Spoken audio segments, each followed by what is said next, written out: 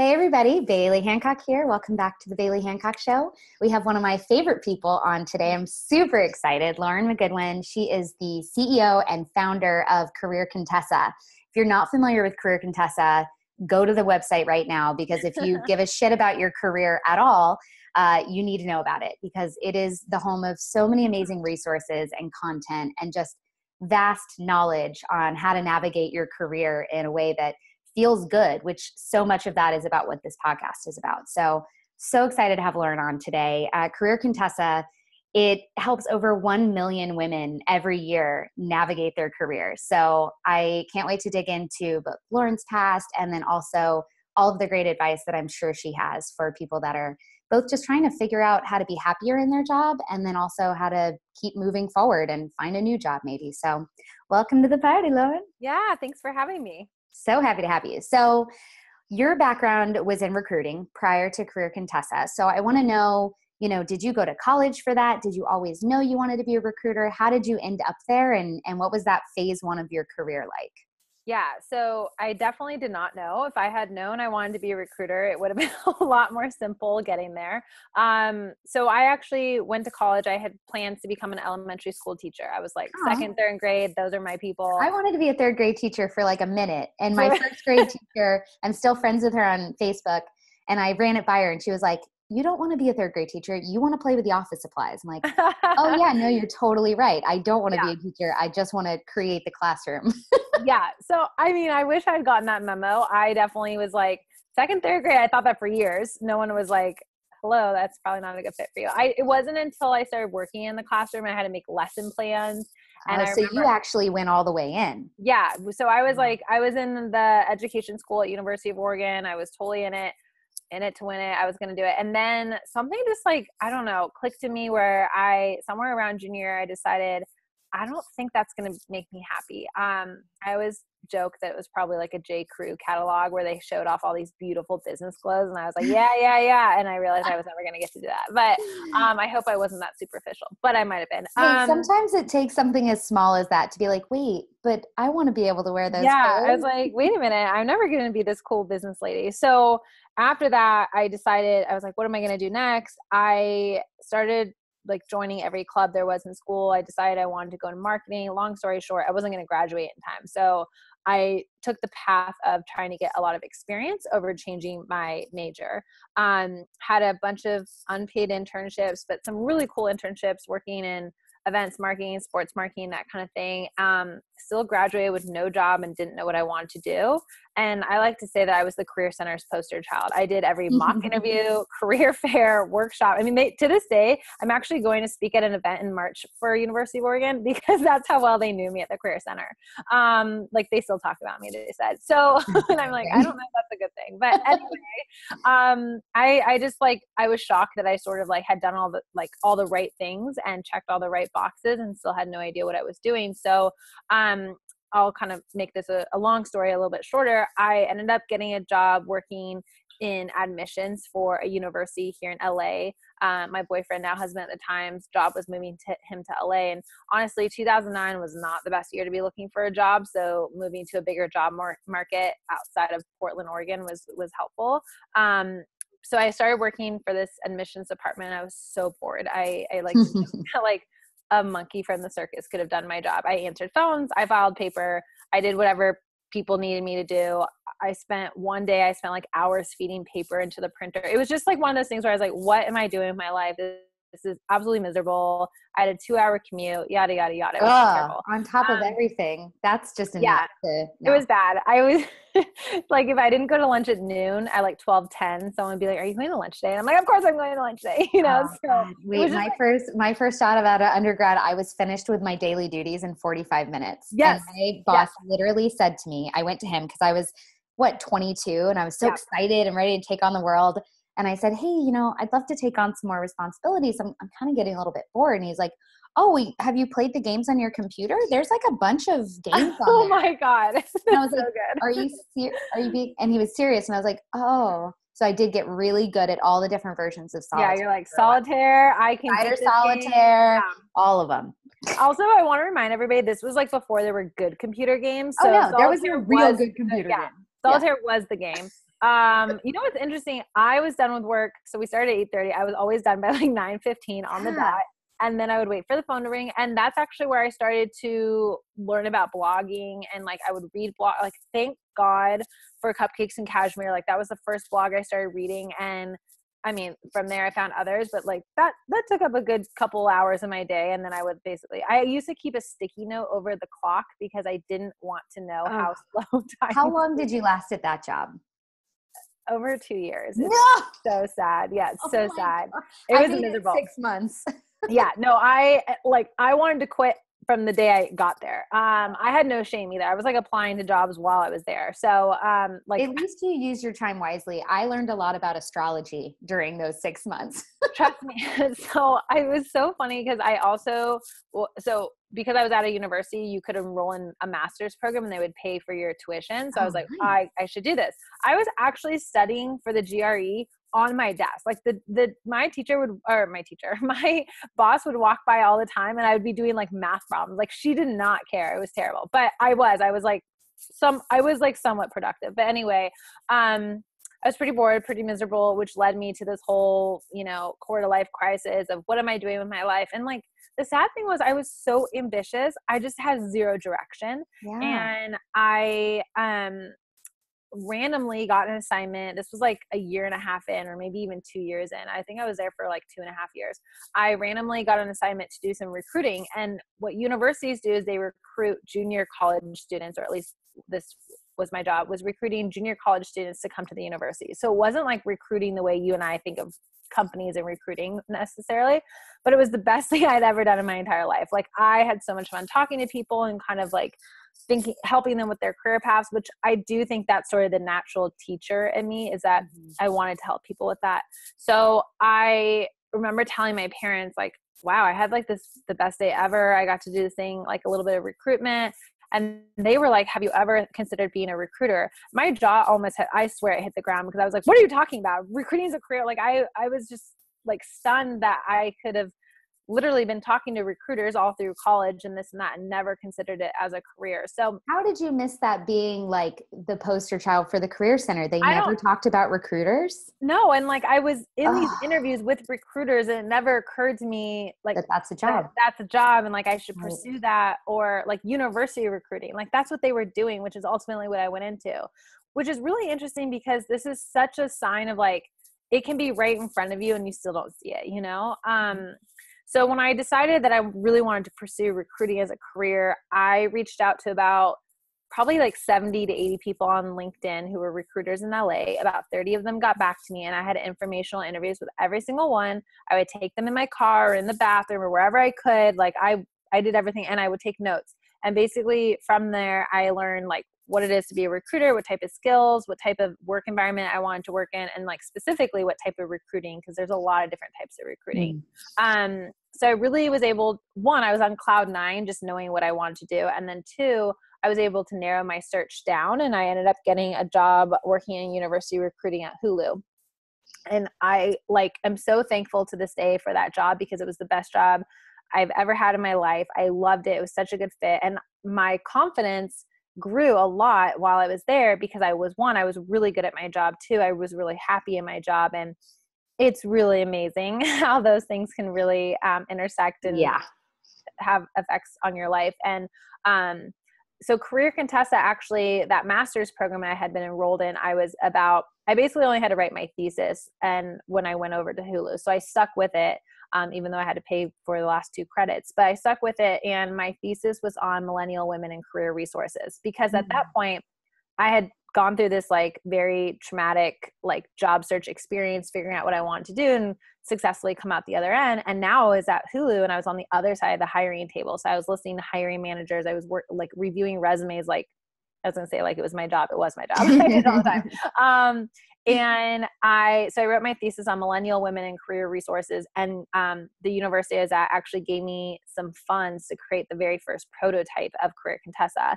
Oh, wow. The undergrad students have to come to your focus groups as a grad student because they get extra credit for something. So I got to have all these focus groups with real people, had a really positive experience. So I originally started Career Contessa just to finish school. Then I kept it because I thought I was going to leverage it into a product management job later on. And one of the developers I was traveling with was like, if you want to go into product management, it would be really great to have a website. So first it was for school, then it was like to leverage into something else. So I worked at Hulu for almost 3 years. And I would say like a year and a half of that, I was running Career Contessa on the side, really not knowing what I'm doing in hindsight. But that's sort of the story of, going from having no idea what I wanted to do, recruiting, which then ultimately led me to pursuing Career Contessa full time. It's so funny. Two things that you said. First, the idea that there could be a job that is your dream job that you just don't even know is a job. Yeah. That same thing happened to me with event management. I went to undergrad originally for journalism because I wanted to work in magazines and took one. Didn't we all? Yeah, right? I think that was like every girl's dream. Every girl wanted to work in a magazine in New York City. Right. And then like Ugly Betty, I was like, yes, that's what I'm going to do. Yeah. And I got into it. I took my first reporting class, and it's the only class I've ever gotten a C in undergrad. And I hated every second of it. And I was like, no. And I was being very dramatic, like laying on the floor of my apartment sophomore year, just like sobbing, being like, this is my life now. I've made a terrible mistake, but I have to stick with it because I'm already 2 years in, which is absurd also. By the way. Yeah. And I, at the same time, was in student government, and I was running the off-campus housing department. And every semester I would throw an off-campus housing fair, which was just like an expo for all the apartments in Gainesville. And I loved every second of it. And I remember going into the career center, because I too was a regular frequenter. They were like, hey, Baily, you're still fine. Everything's still like life is not like, stop, don't worry. And I remember saying, I just wish I could throw events for a living. And they're like, oh, there's a major for that. I'm like, why didn't anybody tell me? Yeah. I think the problem is we're waiting for people to tell us these things. That moral of the story already, don't wait for anybody to give you permission to pursue something that you're excited about, because just make it up. It was also a different time. That was 10 years ago. Yeah. More than 10 now. And you didn't just make up jobs back then. Like you got a job. Now everybody makes up. I make up a new job title for myself like every other month. So, right. And jobs that exist now didn't exist back then. No. And jobs that exist now might not exist in 5 years. Who the hell knows? That's definitely going to happen for sure. That first point, and then the confidence point, I think is so crucial. And that's actually come up in a few of my conversations on the podcast, is when you're down, everything seems to be down. And when you don't remember who you are and that you're more than just your job title or how much you're making, it's so easy to accept crap for work and for relationships. Yeah. And usually with me, relationships and job happiness go hand in hand. If I'm happy in a relationship, I'm happy in my job, and vice versa. And then the same on the negative end. So confidence is huge. I'm trying really hard to not have the ups and downs of my self-worth coincide with the ups and downs of my career, because good luck. I know it's so hard. I really want them to be like living in separate worlds, and they won't. But I think that's a tough one too, because you can't have your self-worth. Like my self-worth was so damaged because I was so embarrassed to tell people I work for an admissions department and I'm the admin. Cause it's like, I don't know. I don't like, I had an admin role at a hotel with an MBA making $15 an hour. And I didn't know that I was an admin role. They called it a coordinator. Yeah. And I didn't know that was code for admin. And so in this coordinator role, I hated it. Same as you. I was like bored out of my mind answering phones. I was chained to a desk because if I wasn't there, I had to transfer the phone to somebody else. And it was like, okay. And it wasn't until on administrative assistance day, my coworkers gave me a $20 Starbucks gift card as a thank you for being a great administrative assistant. And I went home from work early that day sick because I literally could not stop crying. I was like, I'm a secretary with an MBA and I'm 28 years old. This is horrible. Yep. Oof. Been there, had that happen. Nothing lights a fire under your butt though than some of those moments for sure. Yep. Okay. So you end up in Hulu, you start Career Contessa. Mm-hmm. What happens next?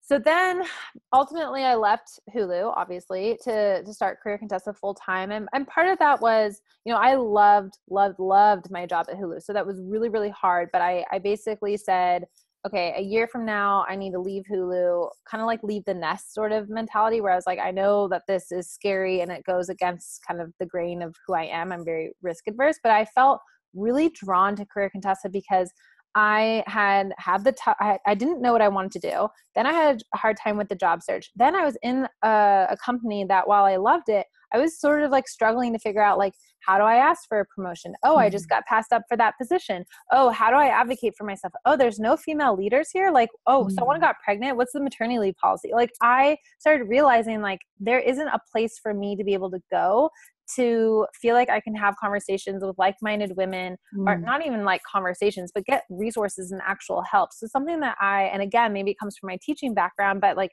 I don't want to have a conversation. I want you to give me some actionable tips and tell me what has worked for you, or give me a template or a worksheet or whatever it is. And so that's really to the core of Career Contessa, is we are not just a media site. Like, of course we have some great content, but you will find a lot of very actionable tools and resources that have actually impacted people's lives and help them, make it through a challenge. And so I was really drawn to Career Contessa, I think, for that reason, because it didn't exist. And I was like, you know what, if I don't make this, somebody else will, and then I will have regret about that. So I left, and the first year of entrepreneurship was a bit of a roller coaster. As they are.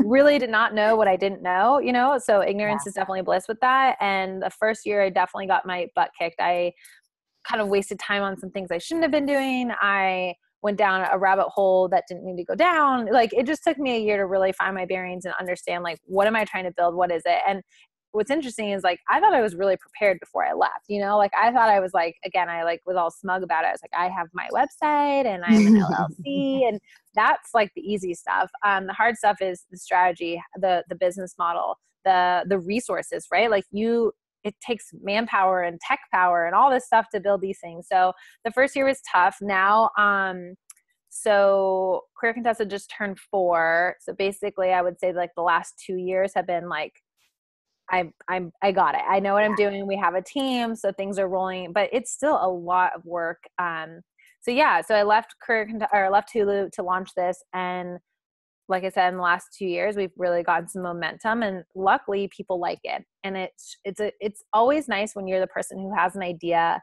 and everyone's like, well, you need to validate your idea before you start it. Well, some ideas, it's really hard to validate them before you start them. So what's been nice is to see that this idea I had, and this thing that I thought people like me would want, or women like me would want, actually do want it. And companies also want it. So that's been, obviously that's the goal, and I'm happy it worked out that way, but I can't say that I was overly prepared for it to work out that way. Part of it's been luck, and mostly hard work. Well, I think there's always a combination of those two things. It's working your ass off, getting yourself in a place where you know what you're doing and people believe in you and they'll vouch for you. And then if you find yourself in a lucky scenario, capitalizing on it and not letting it pass you by, knowing how to make the most of it. Yeah, absolutely. Well, and what I love about Career Contessa is there's so much information out there for people wanting to start their own business and entrepreneurs.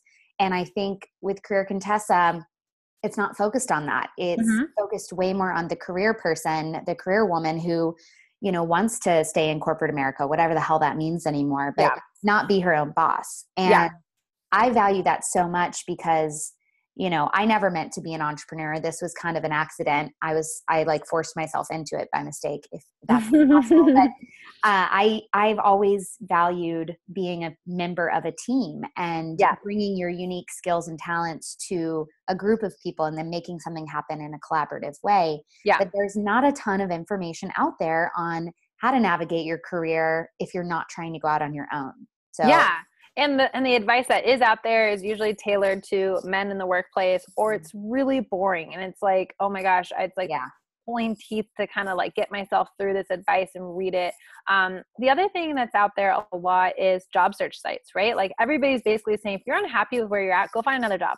That's the answer. So hard. That is not necessarily the answer. You take yourself wherever you go. So whatever issue you are having here, you might have there, unless you figure out how to communicate better, unless you learn how to manage up, unless you learn how to advocate on your behalf so you get paid what you deserve, unless you learn how to talk to that bully and tell them that it's not okay to treat you like that in front of other colleagues or whatever it is that you're challenged. Like the bottom line is that we've made it so easy for people to apply to other jobs. We have a saying in recruiting where it's spray and pray. You spray your resume, everyone pray that someone will pick it up. And they won't, because they know when you're just jumping from place to place. And like, I actually think job hopping can be a great thing if you're doing it for the right reasons. But I think what's nice about Career Contessa is that we're more than a job site. Of course, you can search for a new job and apply, and we will help you, and you'll have the best resume, best LinkedIn, best answer to tell me about yourself, etc.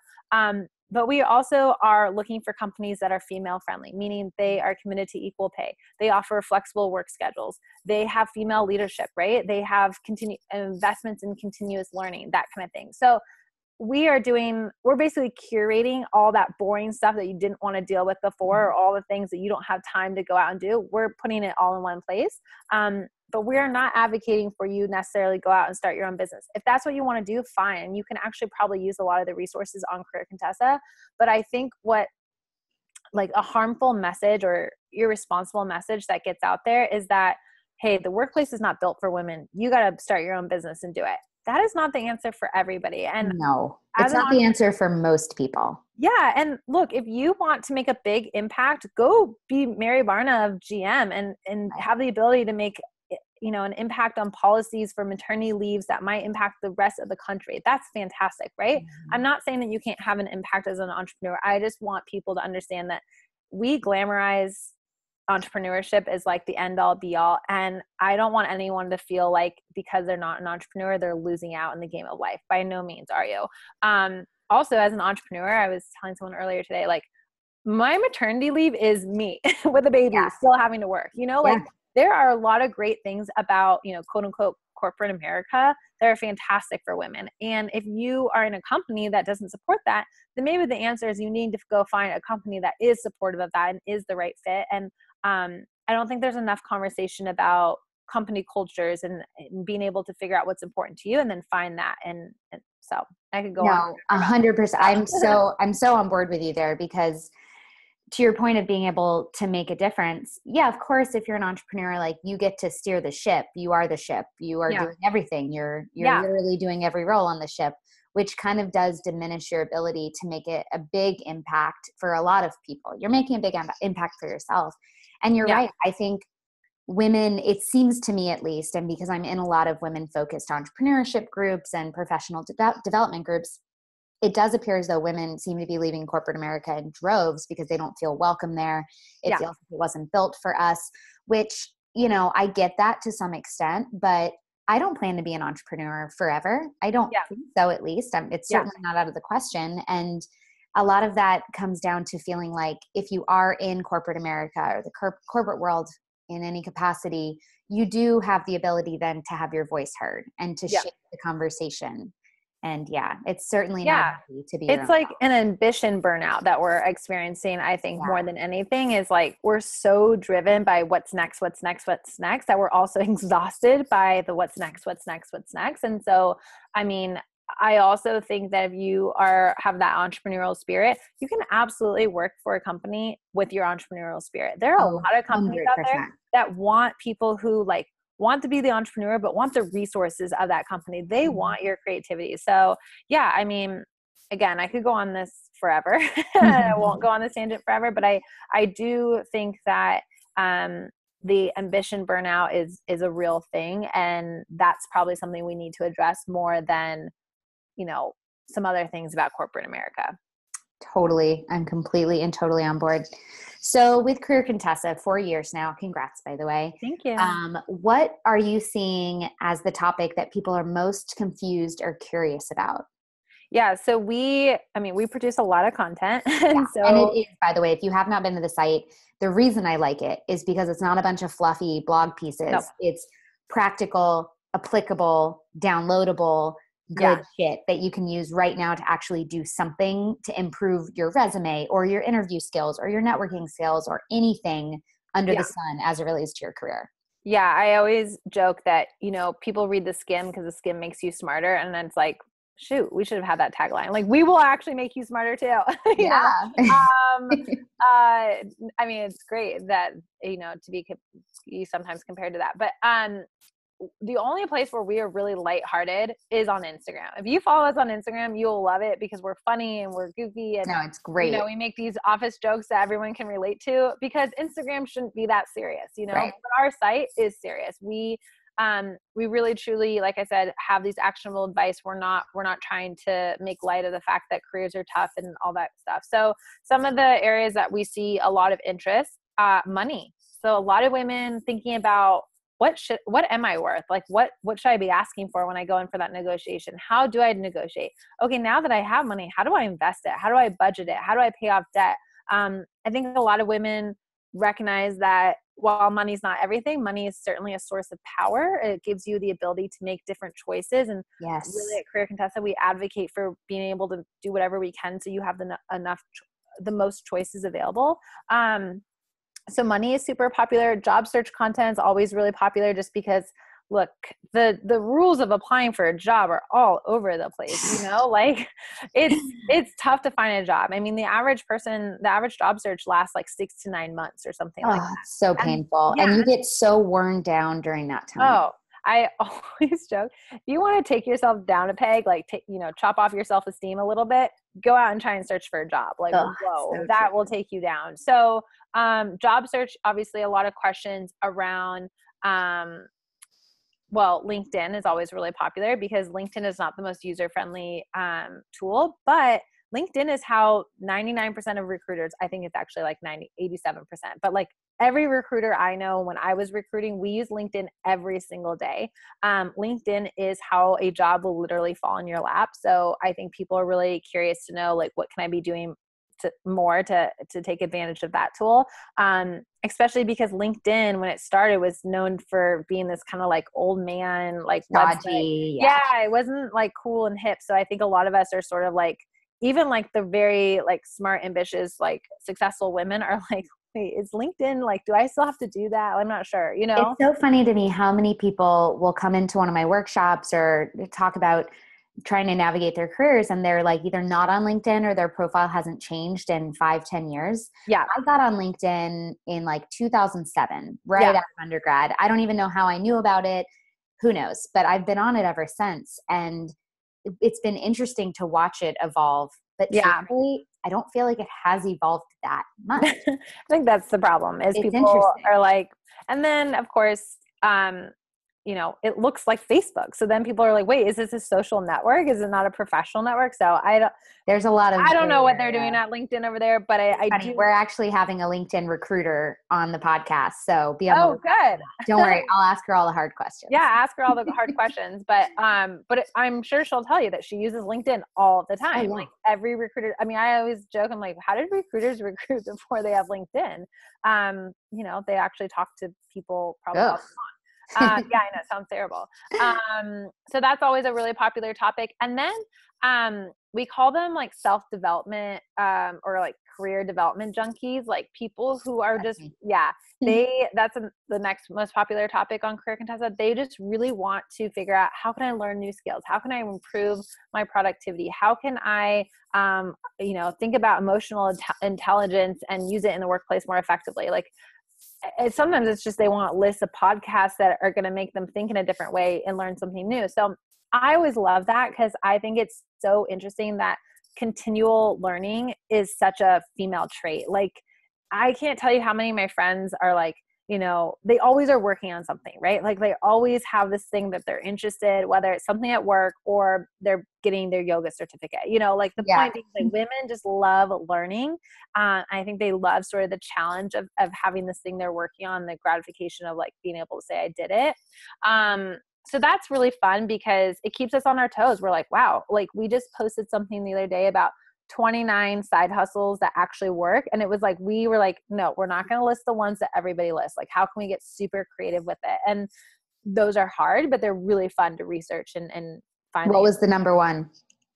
There were 29 of them, so I don't remember the exact one, but also we created a quiz where it was like, what type of side hustle do you need? So it was like, if you need a side hustle to make cash quickly, then it would be like, okay, go do this thing where you just sign up and you can start making cash. Like they have these things where they'll pay you to take surveys online.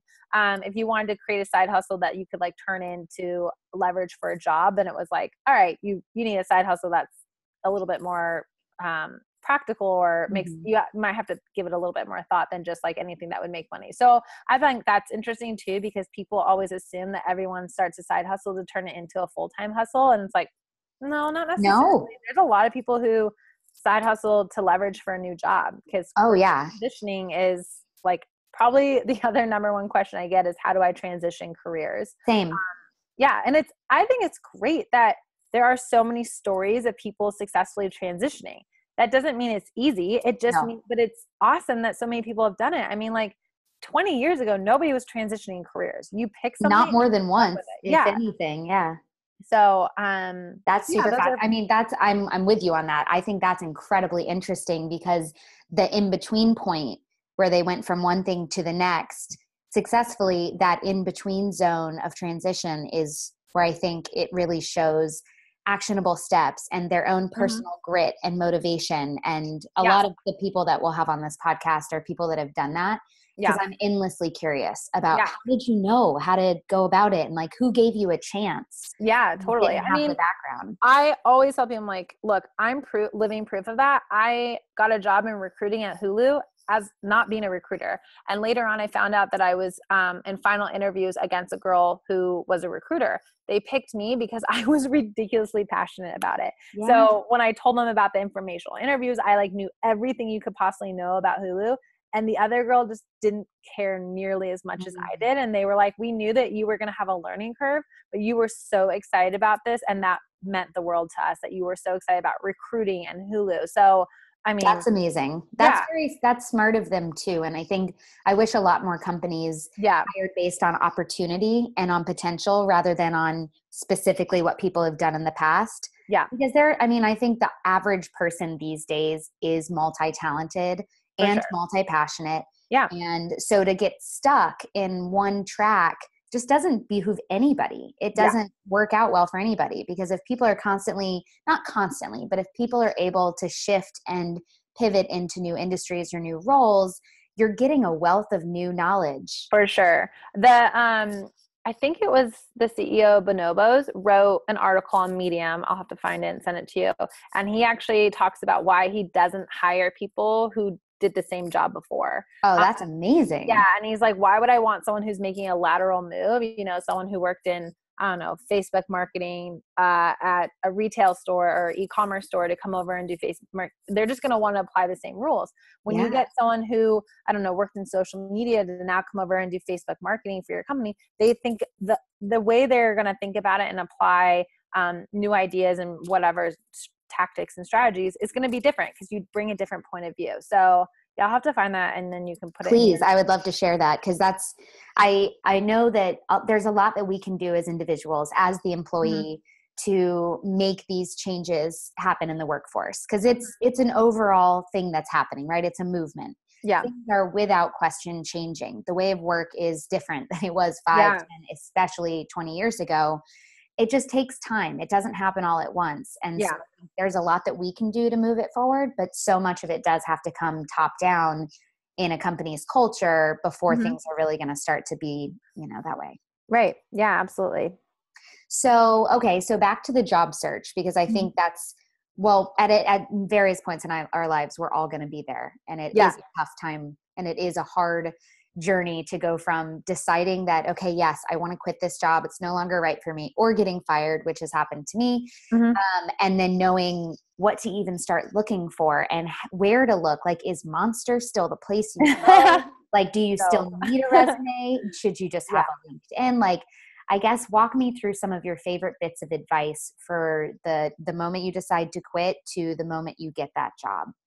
Yeah. So let's just talk with like the materials, like the items you have to even launch a job search. One, I always think you need to have a list of target companies. I actually am an advocate for people to not actually apply for jobs, but apply to target companies, or Yes. companies that are a good fit for you. So I always tell people, come up with your list of 10 target companies. You also need to have a resume. You need to have a LinkedIn. And sometimes you even need to have a cover letter. And I know a lot of people might disagree with this, that they're dead. They're not dead, because when you come in for an interview, I'm going to want your resume. When I interview you on the phone, I'm going to want to use your resume.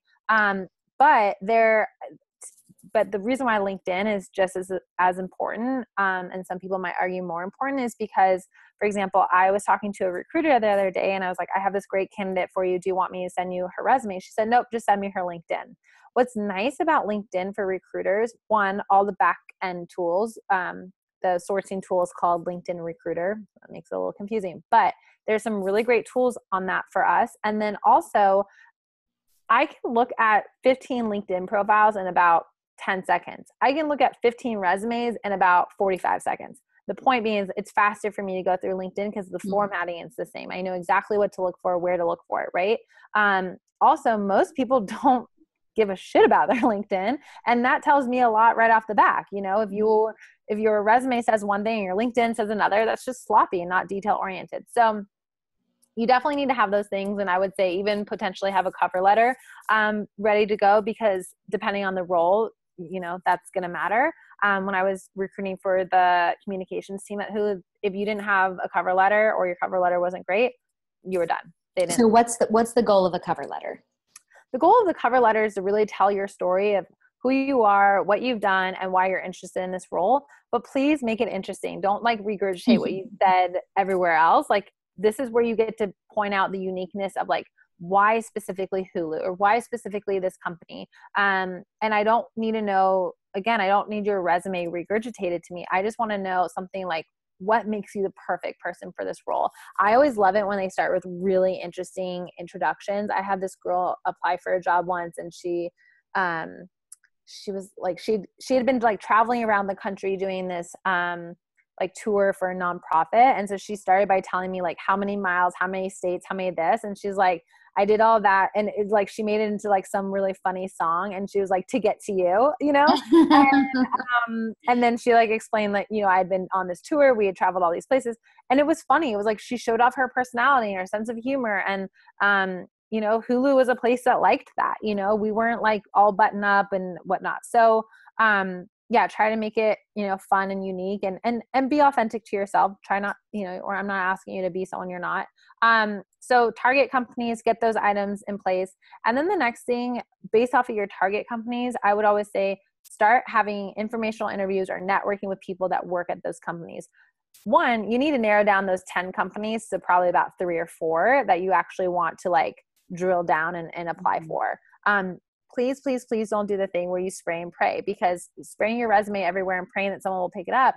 The problem is that somebody might pick it up, and now you're at a job where you don't really care, and you're going to end up having to do this all over again. Best case scenario, you end up with a role there that you don't actually want. Yeah, that's a best case scenario. Worst case scenario is that you do this all day long and nobody ever gets back to you, and your resume is in some black hole in the internet. But so once you start having those informational interviews and find people that you can talk to at those companies, no one said this is easy. No one said oh, everybody that you reach out to at that company will get back to you right away and they'll be so sweet about giving you their time. I'm not saying that, but you are going to have to work for it, and you're going to have to, you want to work for it because you want to make sure that this is going to be a great company for you. And from there, you'll narrow it down to 3 or 4, and then you will just swoop around and do your best to apply for a role there and figure out what department. And really what I think what's nice about that is it allows you to focus your job search more than you've probably ever focused a job search ever in your life. It allows you to network with people who work at those companies. It allows you to know, when you go into that company, you can say, I've had 3 informational interviews with employees. I was really interested in this role, and because I'm making a career transition, I took this online class, I did this side project. Oh, and by the way, I had 14 informational interviews with people around Los Angeles that do this job because I thought it'd be interesting to hear what they do. Whatever it is, that is going to blow the That's so impressive sounding. Yeah, exactly. And there are so many people that just don't want to do that. They just want to apply for a job and get it. And I'm not saying that you can't apply for a job and get it. What I'm commenting is that for the people who are making those career transitions or going out on a limb and doing something different, you're going to have to do something different as well. For the people who want the job to come to them, make sure you have an amazing LinkedIn, and make sure you are building and maintaining relationships with people all around that industry. So let's say you work in mobile marketing, and you want to make sure that your LinkedIn is up to date. It has all the keywords that related to mobile marketing so that a recruiter might find you. Oh, and make sure that you are finding other people that work in mobile marketing around your city or wherever to meet and greet with them, because referrals for companies, like employee referrals for jobs are like, oh, like I'm just like, forget it. I won't go through any of those resumes. Just give me your friend's name, you know? Right. I think people forget that it is equally as annoying to be on the hiring side. Oh And they God. don't think about the fact that, yes, they're applying to a ton of jobs, but a ton of people are applying to every one of those jobs. Honestly, I think the online application thing for recruiters was actually the terrible, I'm because sure, because it makes it so easy. it makes it so easy for all the wrong people to quickly apply for a job. That's why I don't want to go through the resumes online. That's why I'm begging someone at the company to have a friend who might be interested in this. This is why I'd rather go on LinkedIn and source. What's interesting too is, like, I had a friend who's like amazing. Like, she has all the right brands that she's worked for in the past, and she applied for a job on Hulu, and she's like, I haven't heard back and I'm really surprised. Do you think you could pass my resume along? This is a really good friend. She's actually an amazing fit for this. So I passed it along and they had a phone call. That's what's crazy about it, is like, she's such a good fit for the role that if they had gone through the resumes, they would have seen that. I bet that the role was so popular that they didn't have to go through the resumes online. So my only point being is, like, even if you know that you're a great fit for the role, I'm sure there's people who are listening to this who are like, yeah, I've applied for jobs before where I'm like, I'm a great fit for it. They might not be looking at it. So it is actually, I would say, if you apply online and you don't go any further, you have not actually finished applying for the job. Wow. Okay. So referrals, so like getting out there and networking, which I know if you're listening, that probably gave you a pit in your stomach. So you're like, oh, I hate networking. People give networking such a bad rap, but first of all, I hate networking too. What I do is I meet people one-on-one. I do not want to walk into an event. You're so much better at this than I am. But like, I would never, I hate walking into like an event with a bunch of people, or even like a dinner party with a bunch of people. Like, I don't want to do that. So I always do it one-on-one. it's also not usually very efficient. Like one-on-one, you know that you're going to at least leave with more information than you came with. Yeah, networking events, depending on what they are, can be a total and utter waste of time. Yeah. Especially if you do live in LA and you have to drive there and park, which makes you in a bad mood the moment you get there. But okay, so if you do hate networking events, but you still want to be able to grow your network, do you recommend just like stalking people on LinkedIn and reaching out, or what's the best way to go about that? Yeah, I mean, that's certainly a good start. The other thing that you can do, obviously start with your network that you have. Like, if your friends work at cool companies, see if you can talk to someone there. Also, network within your own company. One thing I was doing at Hulu before I left that I actually really enjoyed, and I kind of miss it, is being able, there were so many departments that I would like find someone like, well, first of all, we would like have an email exchange. So the cool thing about recruiting is you end up talking to everybody in the company because you have to recruit for them. So I would like kind of get to know people, and then I would take like an advertising person out for coffee and be like, I just wanted to learn more about your career path. The graphic designer who made all the presentations, the tech guy. I mean, I was always traveling with the tech guys, so I was lucky with that. But network within your own company or own organization. If your organization is too small, like you only have a 5-person team or whatnot, then find people who are working for companies that are similar to yours, or maybe in roles that are similar to yours. Yes, you can find them on LinkedIn, add them as a connection, then get their email address and connect with them directly. The key to networking is building and maintaining. Like, maintaining is the key there, but also getting together with someone or reaching out to someone before you need something. Yes. I always say you got to make deposits to your like friendship bank before you need to withdraw. Yeah. Because then otherwise you just look like a taker. Yeah. And we all have that friend that's a great connector, you know, like ask your friend, like, who do you know? Like, I think what's interesting, if you don't put it out there, it's not going to come find you. Like, you have to put this stuff out there. Everybody's thinking about themselves at all the time, like all times. And it's not even in a self-centered way. That's just how you have to live your life. Yeah. You know, so don't assume people are don't assume people are just thinking about how they can help you, because chances are they're in their own heads and they're dealing with their own career. So help people help you.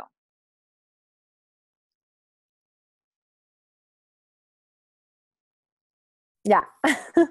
So yeah, I mean, you got to let people know how they can go about helping you, who they can introduce you to, like what you're even Yeah. after. One of the first things I always say, if you're looking for a job in a new industry, or if you're trying to switch roles, even in your same industry, shoot an email out, like individual emails Yeah. out to like 10 of your people. Be like, hey, Mhm. so I'm starting to think about making this move. If you have any advice or anybody you think I should chat with, I'd Yeah. love to help. Yeah, we actually have a template. Well, we have a packet of email templates on Career Contessa, and there's an exact template for that email. Oh And my it's like, God, here are the things I'm amazing. interested in. Here are the things I'm looking for. Yeah. So I go love down. templates. Templates are, you guys, if you don't want to think too hard, just go I know. there. You can customize what you need to, but this whole process doesn't have to be as painful as it often is. You Yeah. just need the resources, Yeah. So And look, our templates, whether you want to use them word for word or you want to use them as inspiration on how to start it, it doesn't matter. The point is like whatever we can do to, give you that kick in the butt to move forward. For me, progress is so much more important than perfection. Perfection is like, you stop chasing that. It's never going to happen. So that's, those tools are absolutely going to help you with the progress part. yeah. Okay. So say you're lucky enough, you get a job interview. Any good advice for how to prepare for that first and potentially only interview? Yeah, absolutely. I mean, I think what a lot of people do before an interview is either they wing it, which is bad, or they think only about themselves. Mm. Like, what have I done? What are my answers? But I would encourage you to research the company. Who's the CEO? What's their product or service? We used to love asking people at Hulu what their favorite Hulu show was because if Oh, they smart. lied, we You would would know. know. Yeah. Yeah. And if they didn't watch it, we were like, so you're applying for a job here and you've never even tested out our product. So what are their products or service? How do they make money? Key players, we talked about that. Any recent press. So if they, like, if you had an interview at Disney, you better be talking about the fact that Disney just bought Fox, right? Right. Like that's very newsworthy. So it's good to ask, know that kind of information.